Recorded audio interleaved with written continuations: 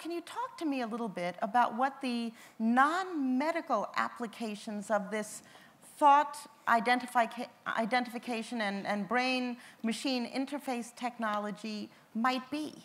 The kind of things I think we're going to see are very simple applications that don't need us to kind of read out the full-blown details of a person's thoughts, but something like a person is lying, yes or no, or a person wants to buy a car, yes or no. These kind of applications, I think, are the applications we're going to see. And now, we're not there at the moment. We can't, I mean, there are companies claiming that they can already do this, which is, of course, rather misleading. But I think because these applications are so simple yes-no questions, we might be seeing them in the next 10 or 20 years. And one thing to possibly even kind of an important variable in this is if someone now was to invent a brain imaging device that gets at neural activity at a much finer level, then I think we'd see it even much faster. So these are the kind of applications I think we're going to see. And of course, where we want to think if we want to use them, yes or no. I guess, for example, lie detection, not necessarily here in the USA. In Europe, for example, where I live, I mean, they hate lie detectors. They would never want to invade in a person's mental privacy, which I think is problematic, of course, because you can also assist an innocent person in demonstrating their innocence. So, I mean, it's...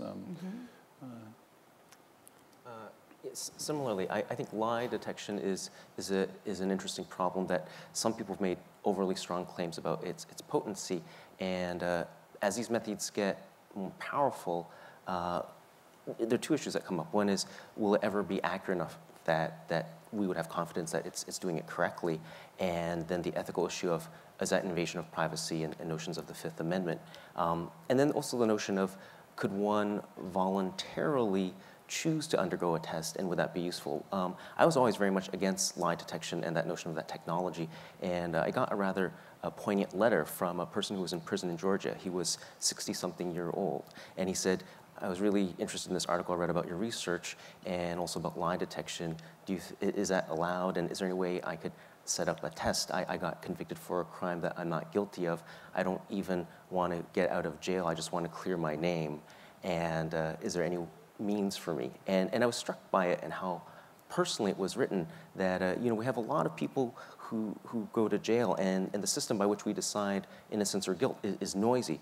How accurate would such a system have to be before we'd consider allowing people to voluntarily take a test?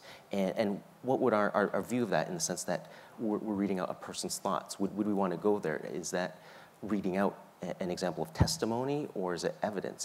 We don't know how to think about these ideas yet.